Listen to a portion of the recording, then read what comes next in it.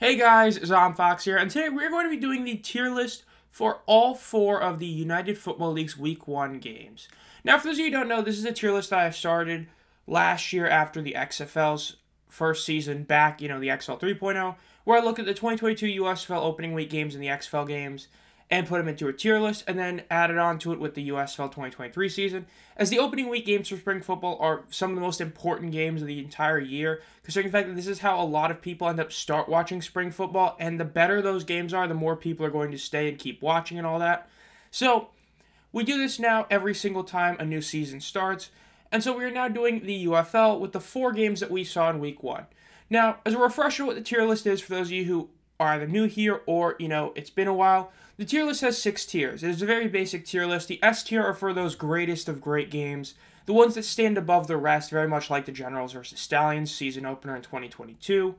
Then, of course, A tier games are overall great ones, whether it be because they're just overall a close game from start to finish, they have a bunch of key highlight moments. Overall, these are just some of the best games out there. The Dragons versus Defenders this past year in 2023 is a great example of that. You had an iconic moment with the Lemons going on the field late in the game, as well as other things. Very good game. Then the B tier is for games that are just good. Above average, but not necessarily great games. These would be things that objectively aren't, well, they're objectively good, but not great. Think very much like the Panthers versus Gamblers in 2023. It was a very good game, but you're probably not going to remember too much of it, but it was still a solid game. Then, of course, C tier is something like the Stars versus Breakers in 2022. A game that is overall pretty forgettable. Not that it's bad, it's just kind of average. It's not really boring. It was objectively a decent game, but there might not be anything to really remember it from. Then D tier games that are essentially F tier games, but have moments that save them. A great example is the Battlehawks versus Brahmas last year. For about 55 of the 60 minutes, the game was insanely boring, bland, and had nothing really of value. But the last few minutes, with the Battlehawks making that scorching comeback, elevated it from an F tier game to a D tier game. It saved it from being one of the worst opening week games. It still is one of, but not nearly as bad as the F tier. That would be a game like the 2022 Bandits versus Maulers. You probably remember nothing of it. It was a blowout, but it wasn't a blowout where a team scored like 40 points. The Bandits were able to score 17 points and say that's good enough and win the game. Those are, of course, the worst games, or the worst are F tier. Now, the first game to look at is going to be the Stallions versus Renegades, the Battle of the Champions. This was a game that overall was pretty good. The first half was a lot better than the second half, mainly because of the fact that the first half had the intrigue of the Stallions running their 2 QB system with Matt Corral and Adrian Martinez, who both really showed a... Adrian Martinez looked really good running the ball, but Matt Corral was pretty bad passing. But then right before halftime, the Stallions, instead of going a quick out to get a closer field goal like everybody expected, they instead decided to do a deep shot downfield, and Corral ended up throwing a beautiful pass to Deion Kane to get a touchdown that ended up giving them a tie after they completed the 2-point conversion heading into halftime. And then when the second half came out, the game basically ended mainly because of a Luis Perez interception later. But the fact is that even though the second half kind of got out of the way for the Renegades, even though they kind of kept it close for a bit, overall this was an A-tier game, I would say. This is a very solid game all in all. It wasn't anything spectacular by any means, which is why it's not an S tier. It was a very solid game, though. The final score doesn't indicate how close this game was for most of it. The fact is this definitely is in line with a lot of the other A-tier games, especially because the first half was such a big deal, as you had XFL and USFL diehard fans really rooting for their conference to get the W. And so when you had it go out of halftime tied 11-all, it was a great moment. And even though, like I said, the game kind of got out of the way for the Renegades in the second half, it was still a really good game and deserves the A tier. Now, the next game is going to be the Battlehawks versus Panthers. This is a weird one to judge. Look, this is very much determined on what you like in football, because for a defensive fan, the first half of it was great. The Panthers' offense for most of the first half was just terrible. It wasn't even like the Battlehawks' defense played good. It was just the Panthers' offense had no idea what they were doing. And it wasn't until like the end of the second quarter when they realized, hey, we have Wes Hills, let's use him. So for the entire first half, basically, it was Panthers' defense playing incredible against the Battlehawks' offense, and then the Panthers' offense doing whatever the hell that was. But there were some great moments. Of course, you had the goal line stand by the Battlehawks getting an interception right when E.J. Perry was about to get the Panthers their first touchdown of the game, which is a great moment. And then the second half, of course, the fourth quarter is when things really picked up. The fourth quarter was great. Overall, the fourth quarter just had incredible stuff. Essentially, the Battlehawks were able to get a couple touchdowns, mainly courtesy of Marcel Aitman just going God mode and a terrible penalty by the Panthers. And of course, they ended up getting the lead over the Panthers, who had E.J. Perry running a couple touchdowns. But with less than a minute left, E.J. Perry was able to drive the Panthers down the field with a lot of help from Wes Hills to get Jake Bates in line for a 64-yard game-winning field goal, which he nailed twice, both before and after the timeout that was called. And it was a great ending. Look, I know some people might say this is like the Battlehawks-Brahmas game from last year. I wouldn't say so. Because the Battlehawks-Brahmas game last year quite literally was like 3 good minutes of a 60-minute game. This one was a lot better than that.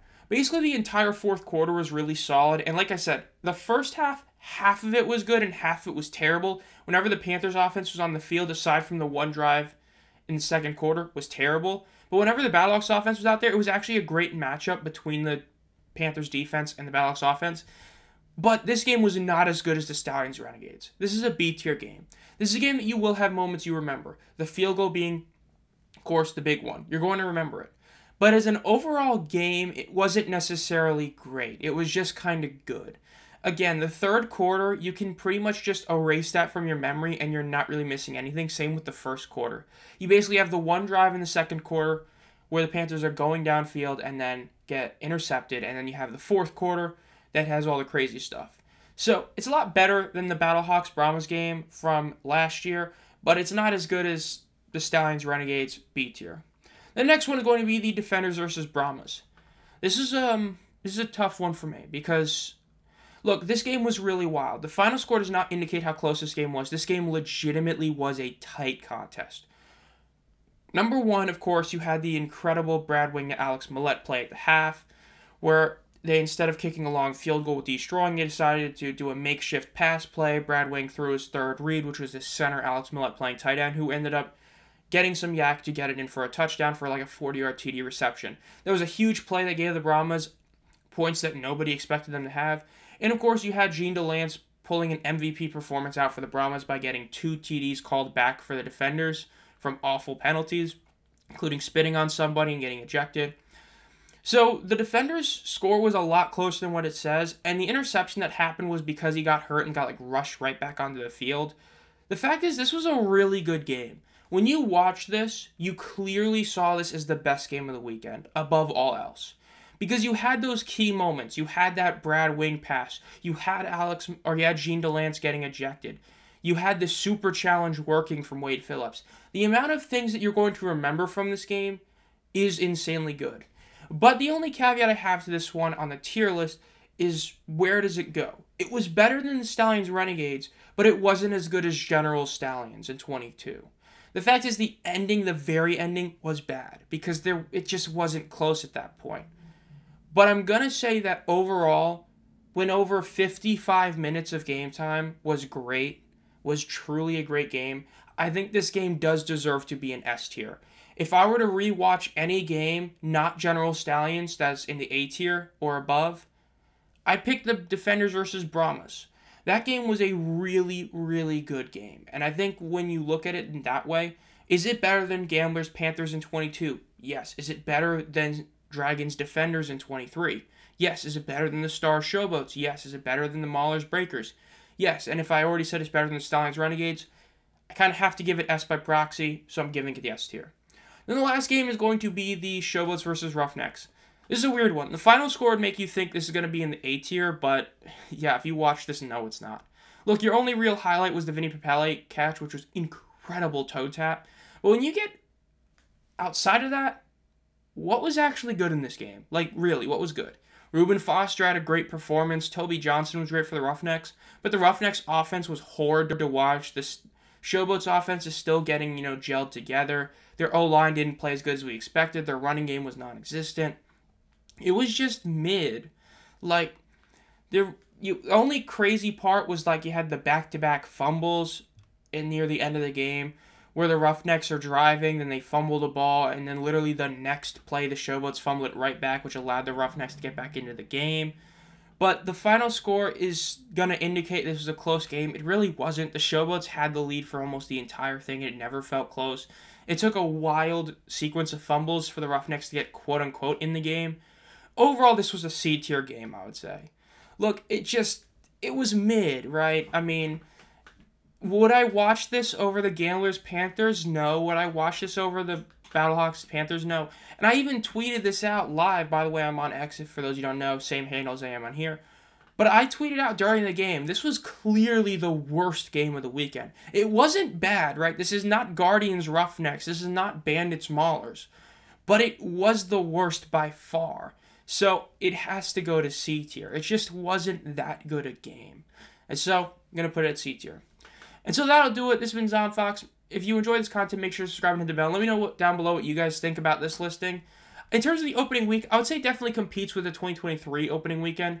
I think a lot of people have a lot of nostalgia for 22, but I think, as I talked about before, 23's weekend was probably the best weekend of all of them so far, considering the fact that, its worst game was a B-tier game.